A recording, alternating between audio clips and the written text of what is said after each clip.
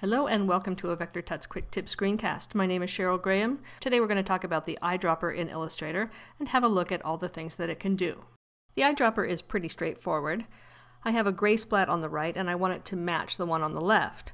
So I simply select the right one, choose the eyedropper tool, and the keyboard shortcut is I, and then click on the left object to sample it and apply its color to the right object. Alternately, you can do it the other way around. That is, you can select the object that you want to sample from and drop it onto the object that you want to change. So I'll select the orange splat, hold down the Option key, sample the color, and then drop it onto the right object. Notice that the cursor changes directions and is filled with black to give you a visual cue of which way you're going. Either way is fine, just use the one that seems more intuitive to you. Holding down the Shift key while using the eyedropper lets you sample a color from anywhere on the screen. So for example, I'll hold the Shift key down and sample from this gradient, and I'll get just the color that I sampled, not the gradient fill itself.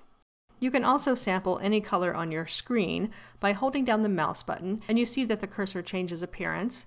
Then release the mouse button to pick up the RGB values from underneath. So here I've sampled my desktop picture, the artboard, the menu, anything. If the object that you're sampling has a more complex appearance, for example a drop shadow and a 90-degree gradient, you might notice that you won't pick up all of those appearance attributes. Double-click on the eyedropper tool, though, to bring up its options, and you can see there are many. We just want the entire appearance here, so I'll click Pick Up Appearance and Apply Appearance, and now when I sample it, I'll get the drop shadow and the gradient going in the right direction. And you can see those things in the Appearance panel.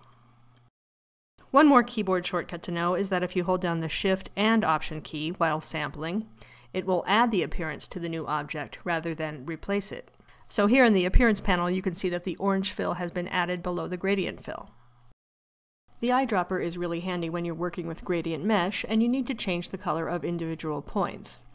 First choose the Direct Selection tool, then the eyedropper, then hold down the Command key to switch back and select the point. Release the Command key to change back to the eyedropper to sample another point.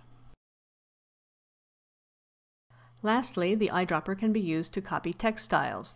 When you move the cursor over the type you want to sample, a little T is attached to it, and as before, just click to sample and apply it to the new paragraph. Once you get the hang of it, you can save a lot of time with the eyedropper tool.